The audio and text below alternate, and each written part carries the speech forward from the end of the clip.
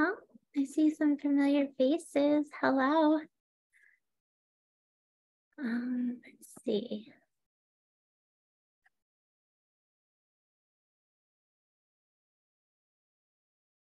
Okay. Does everybody see my screen? Is that working? Yeah, thank you, Helen. So thanks so much for stopping in. We're going to be talking about activities using dynamic media with children's books.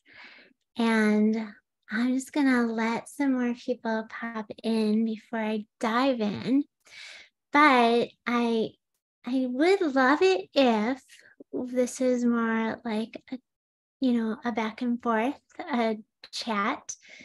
But I definitely have some things to share. So I have a Wakelet, and I shared my ideas on the Wakelet and a link to my presentation there. So everything I'm sharing, you'll have access to.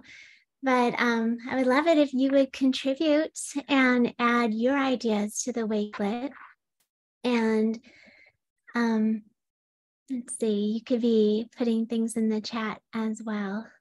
I wonder if I were to look at the chat while I'm presenting, if that would even work. Maybe I could set up my screen so I could do that. Let me see if I can. Right now, the chat is hiding.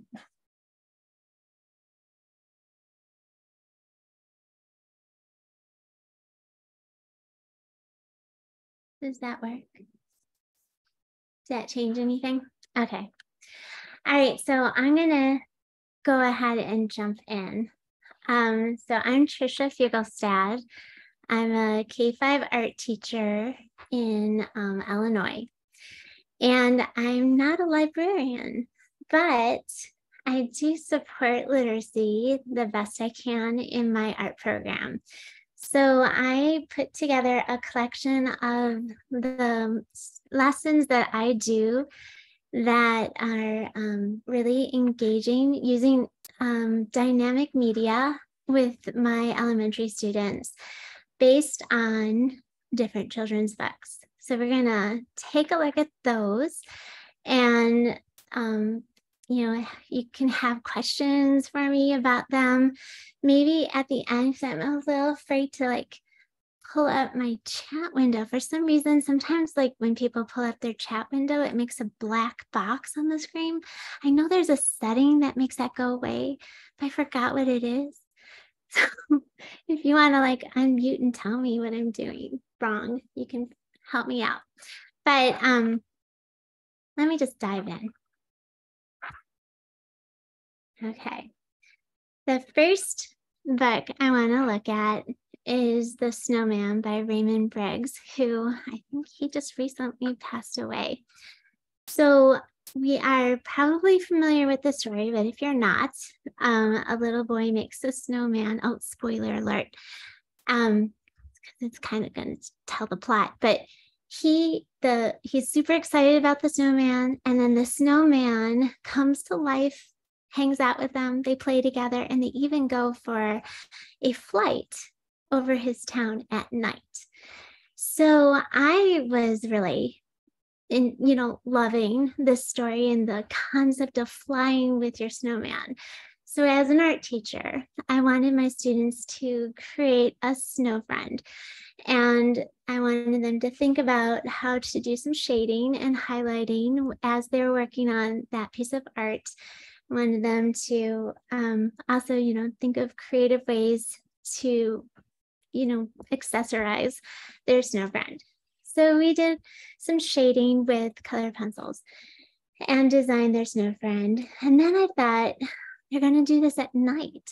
And so they need to learn, in this case, about a cityscape, a silhouette, and how to make it look like it was moving. So in this case, I wanted green screen for the child.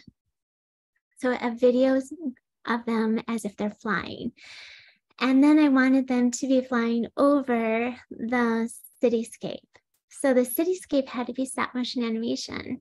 So it showed some movement, which was a really pretty simple formula for my students. They worked collaboratively. They connected their cityscapes together. And so if there were 3 kids at the table, they had a 3 cityscape long strip of paper, and then they fed it under the iPad and created a stop motion animation from it. Then the green screen part was hilarious. The kids loved it. We just set up a bench and draped the green screen over it. But the real funny part was the scarf wigglers. So we needed to make it look like they were flying and that the wind was blowing.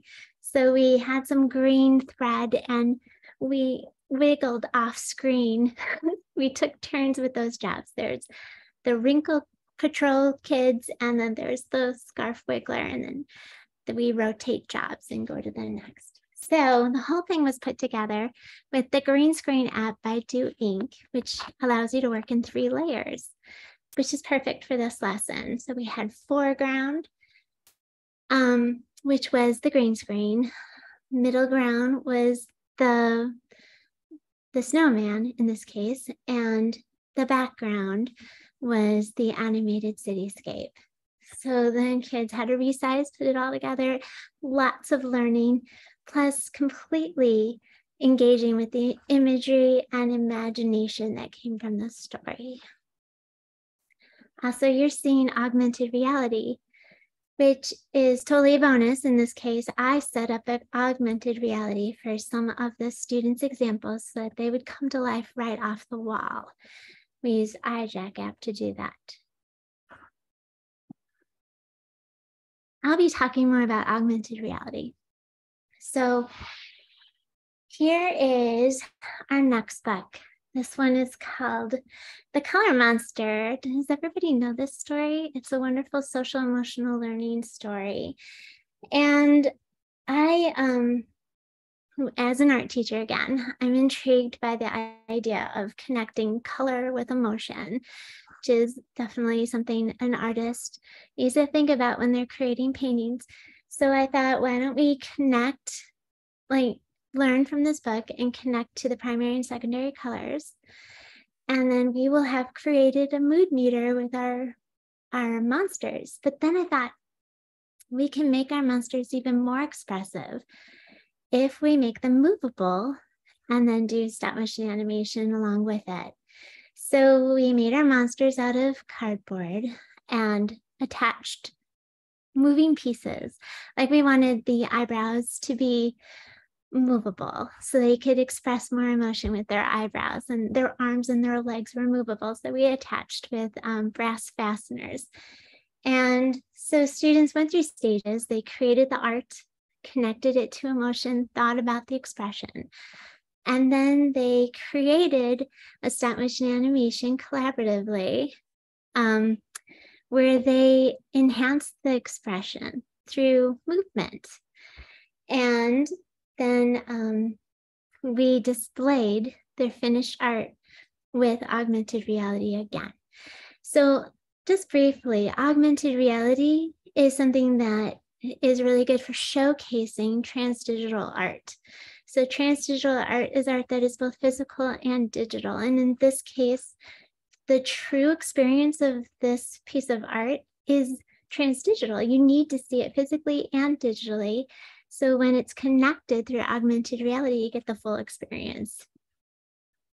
So we're again using the iJack app for that. Are we getting questions about that? I'm just suspecting that we're getting questions about augmented reality. Should I stop for a moment and check the chat and make sure that everybody's good? Let me do that. You know, I don't know how to find it. You know what? How do I find the chat? How about I just keep going and then we'll get questions at the end. All right. Let's take a look at the lima bean monster. The lima bean monster has a really good tumble book video, and it drew me in right away because I really loved the narrator's expressive voice. And when she spoke, I love the story, and I even quote her all the time. The story is about it's actually very funny. The kids really love it. About a boy who didn't want to eat his lima beans, so he hid them, and then they grew into a big lima bean monster and started to threaten the entire city.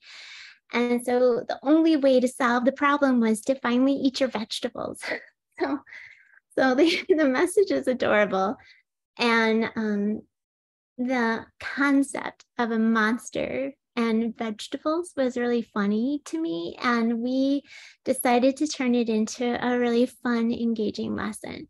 So students created a lima bean monster, and I'm talking first graders. So we were working on shapes, basically, like here is a head shape.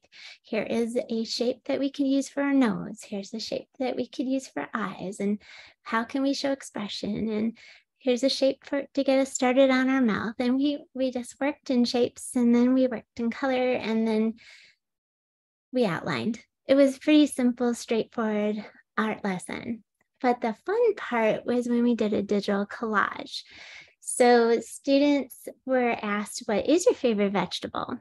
And that writing segment took about 25 minutes just to write that one word for what their favorite vegetable is, whether it's carrot or tomato or whatever. So they wrote what their favorite vegetable was, and then they chose from my plastic vegetable assortment to hold their favorite vegetable along with some monster hands, and I had a few options for that. And they posed in front of a green screen as a monster. But their face didn't matter. We had to pull up our hair if we had long hair because we knew that we were going to do a digital collage.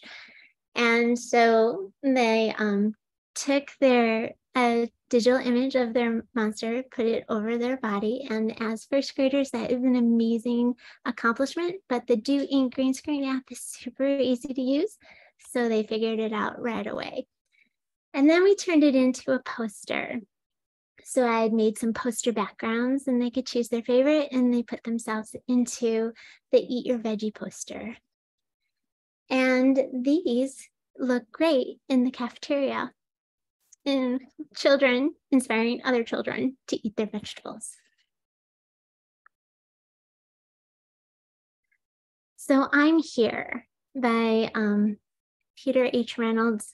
How many people know this one? You can give me a little thumbs up because I can see your face, your little screens.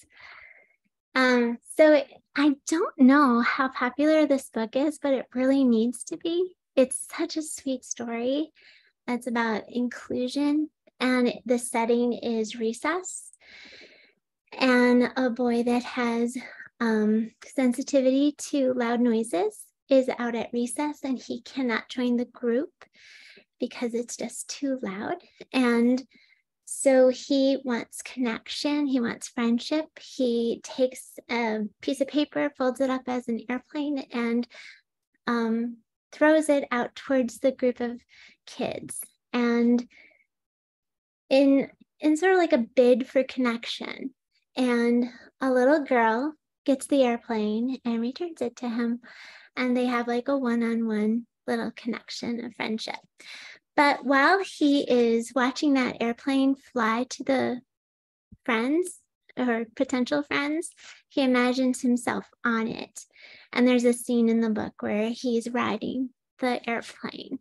And so again, here we are riding and flying. But that's the moment that you're seeking friendship. And in the story, so I really wanted to capture that moment and have my students think about friendship. What does it mean to be a good friend?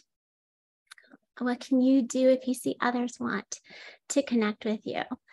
So we can have those conversations in the classroom. Plus, you'll see on my screen, the kids also had a chance after they made their paper airplane to fly them just to check them out, which as a side note, that is the moment that my principal decided to just pop in, see what we're up to in the art room. So it was, I was so flustered at that moment that she came then and I couldn't explain what we were doing. So and she's like, I'm sure this is educational. And she left. It was educational. The next thing we did is we learned to animate clouds. So this time I wanted to teach digital animation. And originally when I did this, we used the Do Ink animation app, but now that they have drawing and animation tools in the Do Ink green screen app, the whole lesson can be done in that one app because it'll take the green off of the airplane background. You can animate your clouds, and you can incorporate a green screen video of the students. So you'll see that the kids did some pretending, and while they were pretending that they were riding their airplane, they could be kneeling, they could be standing, they could be just acting out something that they would feel at the moment that they're searching for friendship. And then that's a good discussion that we had when we were done. What does it mean to be a friend?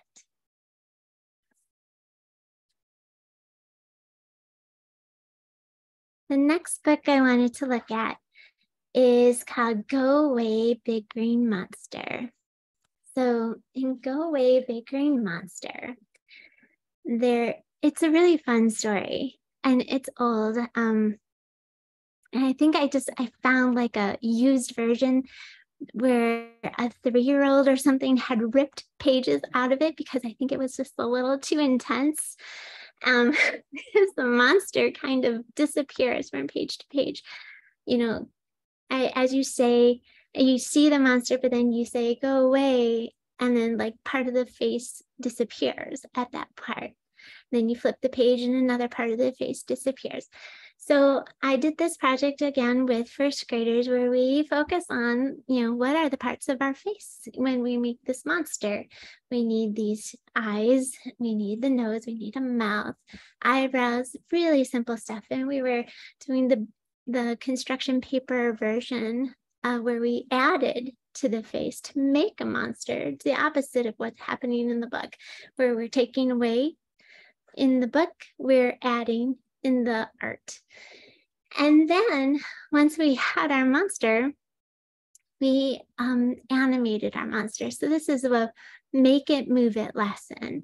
So this is a little tricky for first graders, but the method that we used for animating was super straightforward. And I just kind of made it formulaic, basically, so that we could all have success. So I said, we're going to, close the eyes, we're going to shut the mouth. And that's pretty much it. So we took a digital picture, put it in a drawing app on the iPad. We, in this case, use the Brushes app, which is a free app. And we matched the colors and we colored down the eyelids a little bit. And we closed the mouth by matching colors and color it in. And I have a tutorial that I would show them ahead of time and give them the big picture view of how this works. And once we get our individual pictures, we only, we had an original, and then we made 3 pictures that were in different stages. So for a total of 4, and then we turned it into a GIF. And then the GIF was our animated monster. Once you have a still image and an animation, you could put the 2 together for augmented reality. And so you're seeing what I did with a mug. So this piece of art was done by a first grader, and it won an art show.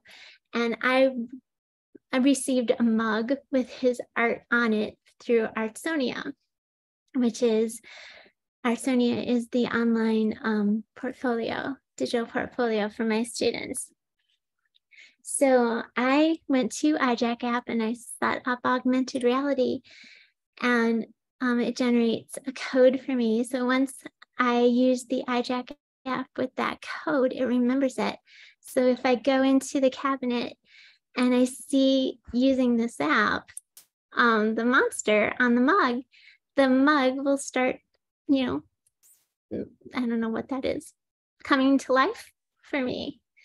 So I call this the Bugle Fun House. So in my house, and like you'll see like even the robots on the wall behind me and the other robots in the room, they all come to life with augmented reality because I really love when you can connect your art and your animation, put them together and showcase your transdigital art. So the next one I want to share is giraffes can't dance, but they can actually. They can dance. That's what we learned. So about 8 years ago, I had gone to Kohl's and I found that they were in their Kohl's Care program. They were selling these plush giraffes and the book Giraffes Can't Dance. So I decided to buy 6 plush giraffes and the book, and I'm like, I'm gonna do this lesson. And then I brought it to the art room, sat down, looked at it, and said, oh, this is too hard. This is way too hard. How am I going to teach like second graders how to not only draw a giraffe, but like make it look convincing that a giraffe is in a dance pose? I just couldn't figure it out. So I'm like, no, giraffes can't dance. This is too hard. so I had this bin of giraffes. Am I going late? I forgot to look at, okay, I'm still good. Sorry. I had a bin of giraffes in my art room for the longest time, I guess like, 6, 7 years. And it would taunt me every time I'd pass it. These giraffes, these unloved giraffes never danced until finally I was in a creativity challenge on Twitter. And Kim Darche was reading a book about creativities, and she was challenging herself every day to do something creative. And I was following along on Twitter. And one day she said, come up with 8 things a giraffe can't do. And I'm like, well, definitely it can't dance. And so then I'm like, hold it. What else can't a giraffe do? And so I had some fun drawing all these different things that giraffes can't do. But then when I was doing it, I was like, well, maybe I've got the wrong message here. Just because I can't figure it out doesn't mean I don't try. And that is the message of like the whole thing. Like, yeah, you're not perfect at dancing. Gerald, the giraffe, was really, clumsy, but he wanted to dance. And I will teach this lesson kind of clumsy, but I want to get them to dance. These giraffes, we can figure it out. So I'm sorry, I'm going really deep into this story, but it was such a aha moment for me when I realized I was being held back by perfectionism or something, and I need to just go forward and start a campaign, Giraffes Can campaign, and go ahead and give it a try. And so I told my students ahead of time that I didn't know if I could do this. And I pushed through anyway, and they were along for the ride with me, and we figured it out. And here's the secret: popsicle sticks. Popsicle sticks concretely help you figure out the arms and the legs. You just lay them on your paper, figure out with popsicle sticks how you want your legs and your arms to look, then trace around it, and you've got it. I don't know why I didn't think of that before. So it came to, so you have my secret now, and that's how giraffes can dance. So we made an augmented reality book cover animation, made that come to life, and we also decided that Gerald should dance under the stars, or whoever their giraffe is. So we have some UV paint and black light flashlights, and we celebrated the dancing with a digital dance party as well. So we took that giraffe and we animated it in the green screen app by doing. Oh, I can see you guys have a lot of questions. I am almost done. because the very last thing I want to share is what I'm working on now. And I really don't have much to say about it, except that I am a future author and I'm super excited about it. I'm working on an augmented reality children's book, and it's about Peterometer. And he is a programmable, empathetic, touch-sensitive, emotional robot.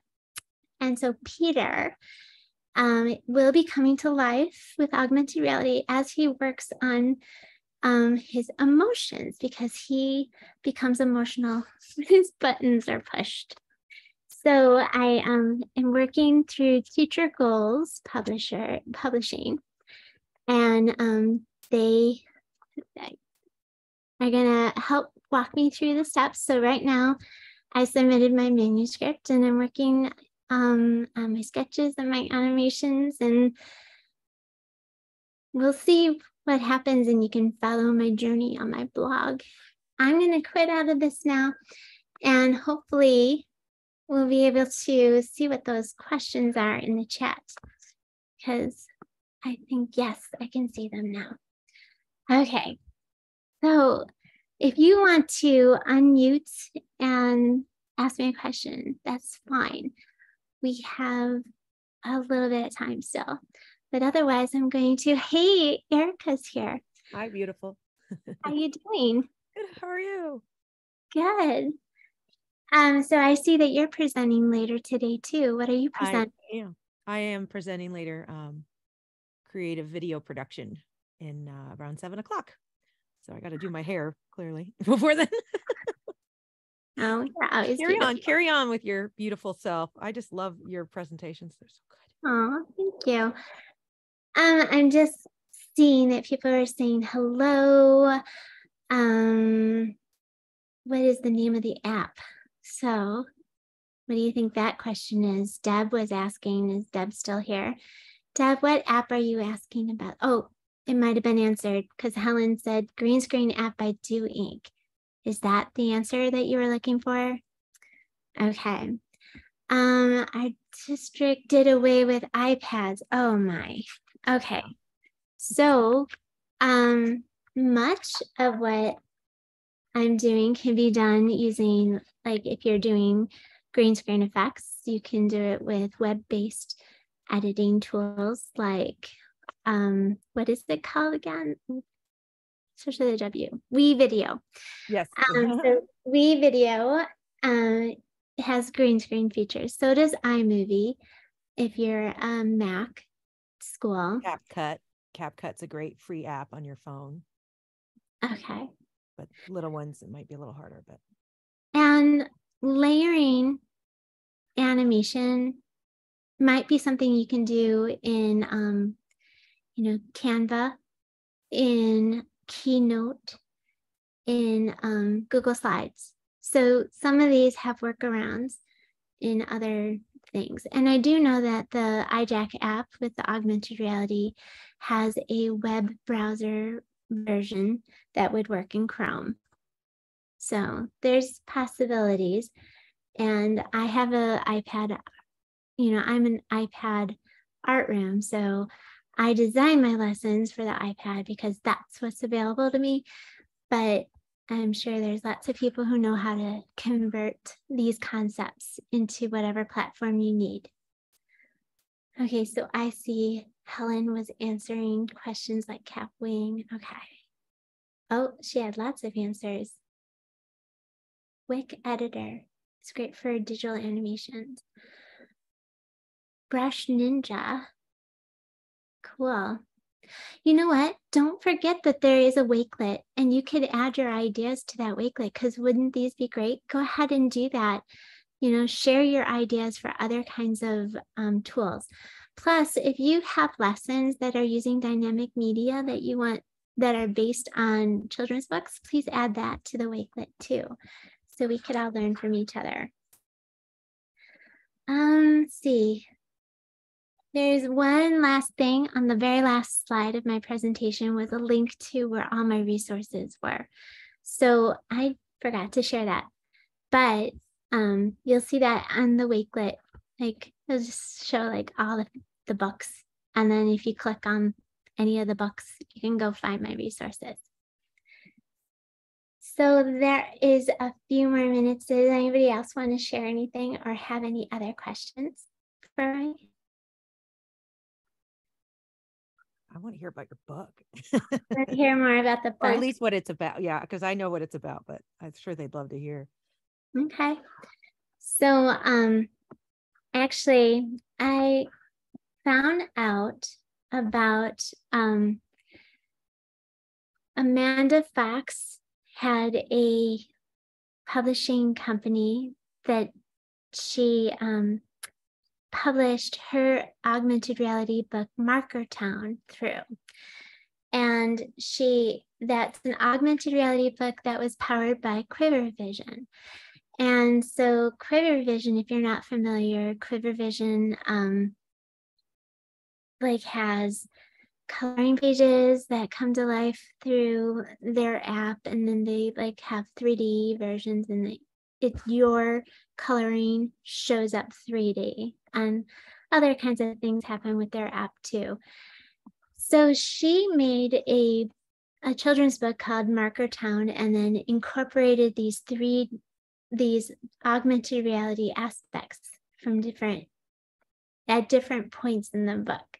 So if you had the Quiver Vision app, you could scan the page of her book and something magical would happen, like a Ferris wheel would start spinning, or the marker that you just colored on all of a sudden is like 3-dimensional, and you can view it as if it's standing right off the page.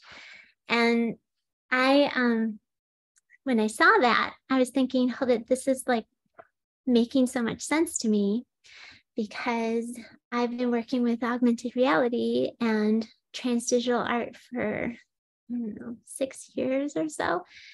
Yeah, I think 6 years. And I've been trying to figure out, how do you turn transdigital art into something you could hand to somebody? You know, like I know how to do it for the art display at the community library, you know, where we can attach the QR code next to each art, and there's, you know, you just got to tell people, get your mobile device out, scan that, and then you'll get to see more. But I thought, well, what if it was a whole story, and every single thing in the story might have an animation piece? How do you do this? So it wasn't really connecting for me. I couldn't figure it out until I reached out to Amanda, and she explained, hey, you know, we can get Quiver Vision to power a book for you. And so I wrote a pitch for the Snow Flurry Fairy. And as I was talking about the Snow Flurry Fairy, they looked at the robots behind me and they said, tell us about those robots. Like, oh, okay. So I was explaining that all of these robots have, I have 6 of these robots. You can see 4 of them right now, right? And so each of these robots are expressing a different emotion, sort of like the color monster lesson. So I've got like Anxietizer, and this is Cyber Sad. This one is Rigamajoy, and this one's Hotbot. And then I have 2 more. I've got Auto Adore, who's purple and loving. And I have Calmatic, which is green and very calm. And so I was explaining how each of the robots expresses a different emotion and comes to life with augmented reality. And they're like, there's a story there. How about you write up that as a pitch? Like, okay, but you don't like the Snow Flurry Fairy? And I'm like, yes, we do. We like the Snow Flurry Fairy, but you're doing both, right? those robots. You're doing both. So I sat down and I was like, nothing. I'm like, hold it. I didn't make them with a story in mind. And I'm like, how do I pull a story out of nowhere?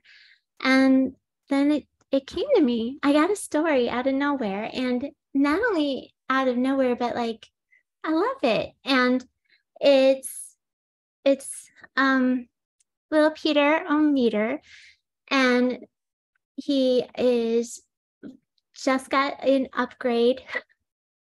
He's got the programmable, empathetic, touch sensitive, emotional robot sensory upgrade in his, software.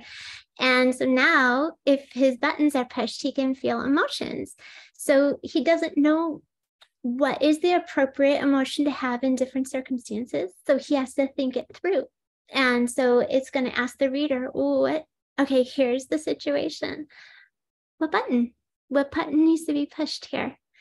And so when he expresses, or when he gets those feelings, all the robot things happen to him, like his gears spin, his lid flips, he lets out steam, he has all these emotional responses just like humans do, but the robot version, which kind of removes some of the shame that might have come, or the negative connotation that comes with some of those phrases, like, oh, you're touchy. No, I'm touch sensitive. Yeah, that's true. it's just who I am, And so anyway, it just made sense to me. And so I'm working on that, and the manuscript pretty much wrote itself. But I'm in such an early stage right now.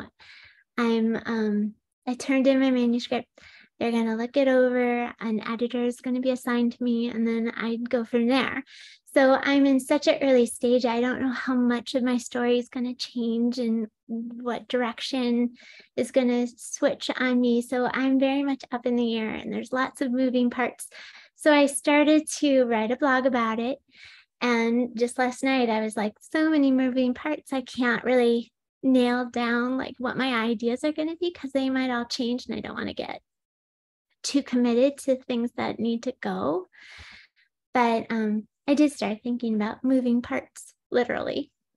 What does it look like when you animate gears? And what if springs are wound too tight? Then what happens? And I had some other switches and levers and gauges switching. So I'm working on it. And if you go to my blog at fugelfun.com, you can join my journey and see how it's going. Thanks for sharing. I hadn't even heard the whole story yet. So that was awesome. That's my first time sharing this story. So. I don't think I heard that whole story. And I just knew the people helping and stuff. But I hope they do the fairy one too, because I know you've talked about that one before. Well, I signed a contract for the fairy one too, so I'm holding it to them. Yeah, holding them to it. Yeah, they'll do it. But I saw your thing with your moving parts, how you're animating them. That must be so fun.